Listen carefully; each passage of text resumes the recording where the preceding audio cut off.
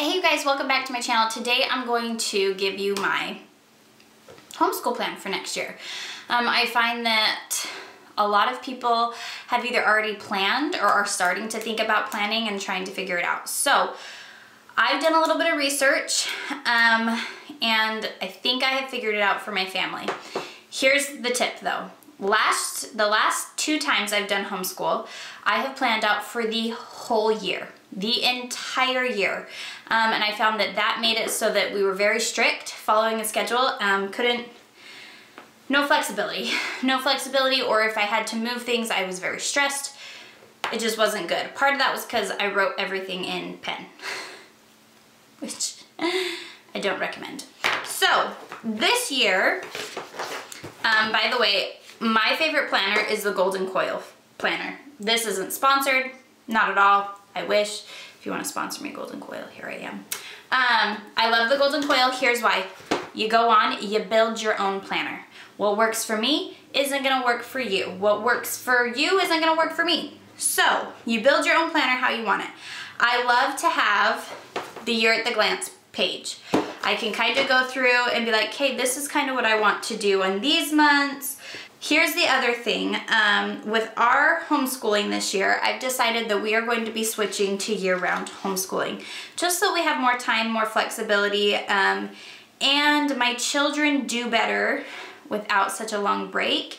And I find that we were taking our breaks in the heat of the summer. It is beautiful where we live in this early spring and in the fall. The summer is beautiful as well, but really we do school for half the day. So we're just gonna be more flexible. And in all honesty, I think for the summer when we're schooling, it's gonna be in the afternoon when it's really hot outside, and in the morning the kids will go play. Anyways, that being said, my year at a glance, you have 6 months on every page.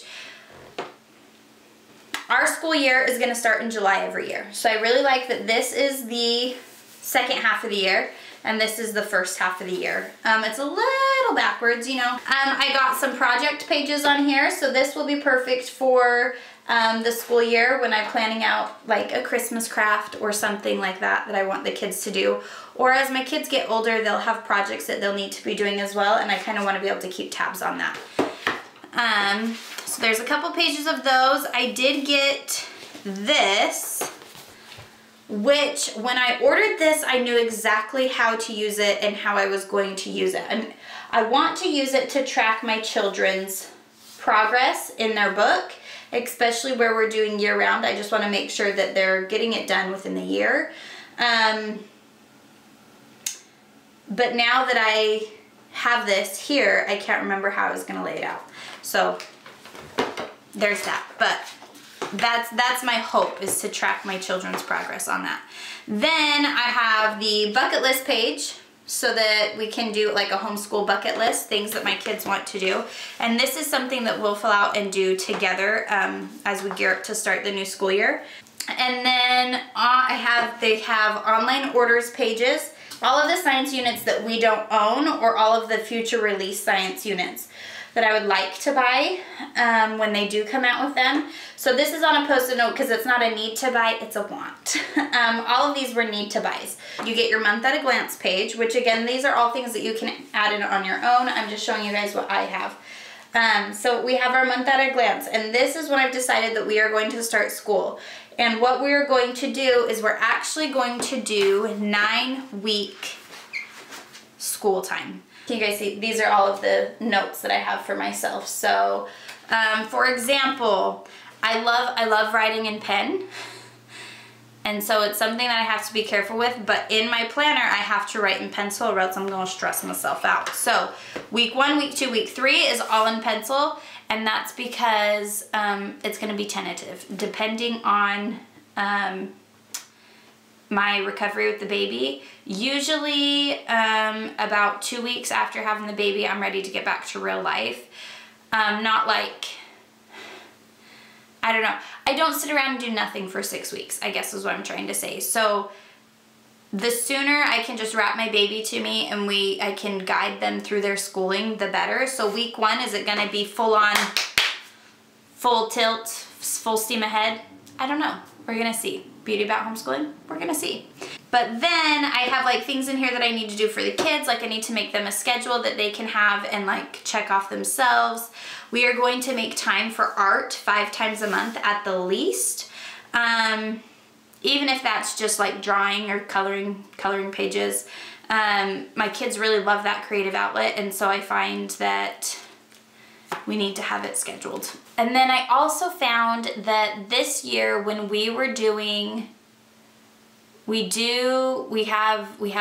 kids are getting older and they're getting into more activities, and so we have tumbling and we have piano. And I found that me personally would get stressed out about getting their stuff done before their extracurriculars. Because I knew that once we left the house, that was it. Like, we weren't coming back to school. Mama wasn't coming back to school. Like, that was it. That was how it was gonna be. So, I really wanted to move, because what we can do, we can always get our math and our language done every single morning. But I really wanted to move history and science to different days, or to at least be able to take it off of the days that we had extracurriculars. So I'm gonna show you guys how I did that. This is the layout that I have for this year. Last year I had more of like a block scheduling thing, and it was fine. It just wasn't my favorite. So I tried something different this year. This is the day, and then we have our to-dos. And so this is where I'm gonna put everything that we need to get done for school. And then if anything fun's happening, like a party that we're going to, we're gonna go to the museum instead, it's somebody's birthday, different things like that. Week 1 on Monday, we need to do History 1, Math, Language, and Scriptures, okay?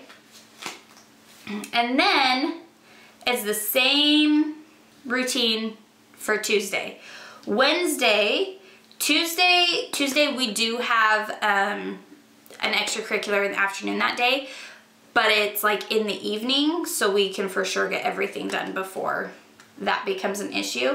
On Wednesday, my kids go to piano, and I have it scheduled so that, well, this was when my husband was working from home, so it might change, but we have it scheduled earlier in the afternoon so that I could leave the babies home napping while Dad was working, and then we'd be home before the boys woke up from naps. Is that how it's going to fly this year? I don't know. That's why it's written in pencil. But I do like the idea of keeping piano on the Wednesday, just because it gives us like a good halfway mark for our week. But we'll see if the time is the same. But regardless, we have moved history. There's no more history on this day. I also am not flipping in between the two anymore. I'm not doing history and science, history, science. We are just going to do all of the history lessons for Unit 1 before we dive into a science. So, so on this day, we don't have history or science. It would be piano. And then you come over to Thursday, and we're back to doing history, and this is kind of the end of our school week, okay? And then on Friday, I did write this in pen. This is our grace day.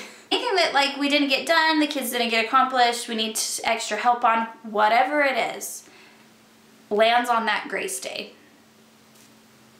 That's just how it's gonna be. Whereas before in the past, I always told the kids, Monday through Thursday, get your stuff done.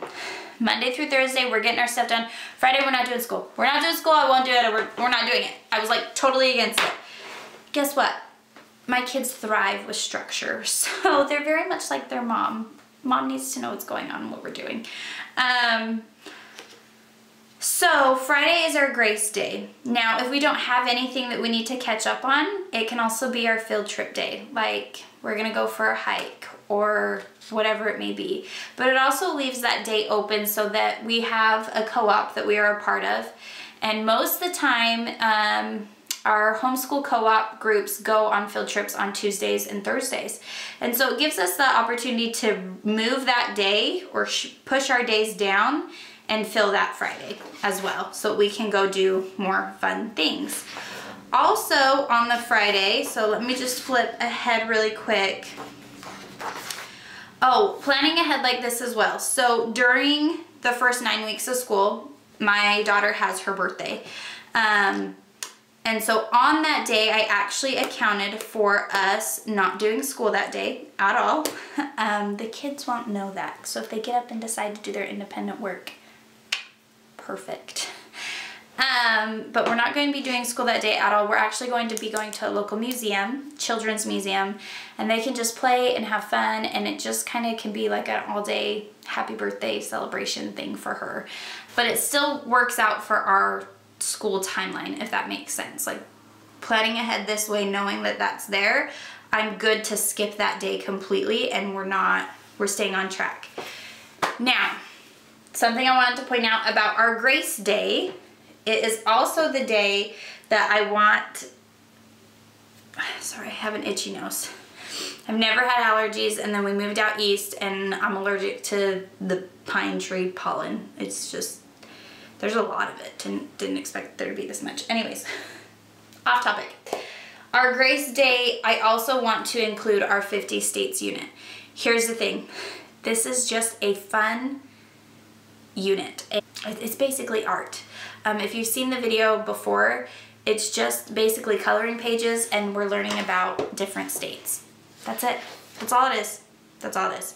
And then, okay, as I went on, we are planning a trip. So they're gonna do school for 9 weeks. So this is ideally my plan. Like I said, everything in my planner is in pencil. So that means we can change it. But we are going to try this. We're gonna give it our best effort the first 9 weeks and then taking a week off to go on a vacation. So we have this vacation planned, and I've sat down and we've picked the days. So in my planner, weeks before the vacation, I have written down, okay, I need to get tickets for this. We need to be booking the hotel. We need to be doing this for this time, for our vacation that we're gonna be taking.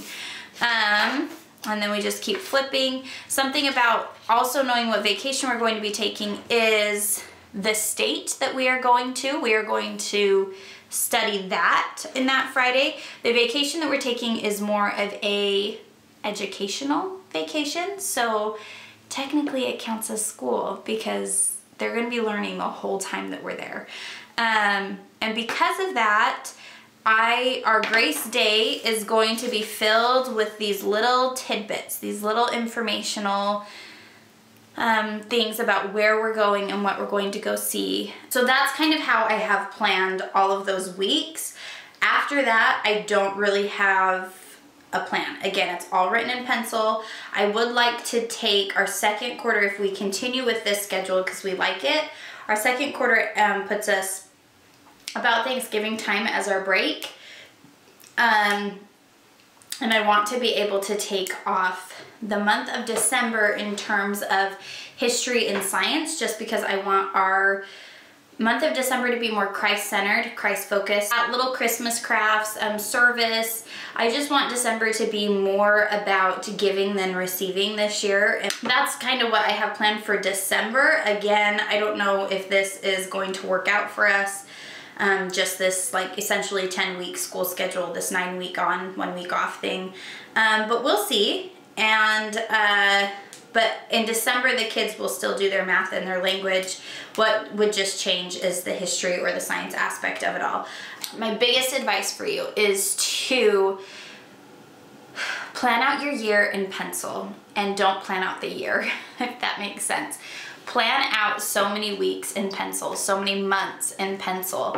If there's certain things that you really know that you are wanting to do, certain crafts, certain activities, certain unit focuses, certain I don't know, holidays that you really want to dive deeper into, account for that in your planning. And also just realize what works for me is not going to work for you. I tried one way for 2 years and we didn't like it. But also know that if something feels hard, if it feels like work, if it feels like that, then you should look at changing it. Balance the magic of homeschool. That's really what it comes down to. Is homeschooling is so magical. Don't overschedule yourself and don't plan so far in advance that you lose the magic of homeschool. That's what I would say. Homeschool is, again, it's not for everyone, but if you can capture the magic and if you can envelop yourself in the homeschool philosophy and the homeschool idea of family and